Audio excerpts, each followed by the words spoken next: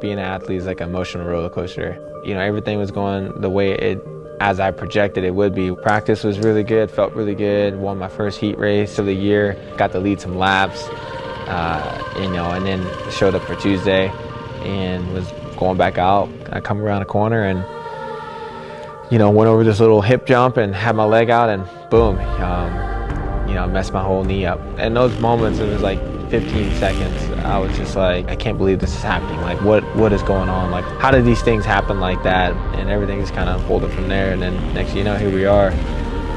6 weeks later, it's my 4th day, and I'm finally off the crutches, and I started walking again. So it's not easy, man. Like, when the good's good and the bad's bad, I always try to explain that to people. For me, I was just like so angry and wrapped up about the whole situation, and I'm like, man, I just can't believe like this just happened. But we're gonna do everything we can to get back in that life. But you know, as of right now, I think this is more of like a humble you up a little bit. So I guess just enjoy the moment and go from there.